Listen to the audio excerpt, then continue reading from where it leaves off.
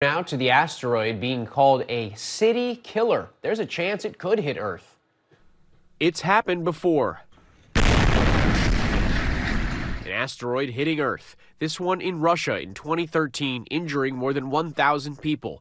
Now scientists say an asteroid discovered in December has a chance of striking our planet. It was named 2024 YR4, some calling it a potential city killer. It could hit in late 2032. We're only looking at about a 3% chance that it hits the Earth. If it hit a city, it would completely obliterate a very large city. It's up to 300 feet wide, the size of a large building. If it was to hit, it would have an energy of between about 5 megatons of TNT and about 50 megatons of TNT, which is a very big range. This thing is probably in the range of, call it 1,000 times, 500 to 1,000 times larger than the bomb dropped over Hiroshima. Astronomers have only a limited time to observe the asteroid before it fades from view. Next month and in May, the James Webb Space Telescope will take its shot at looking at this object. We'll get a much better idea of its size. Those observations will really pin down its orbit.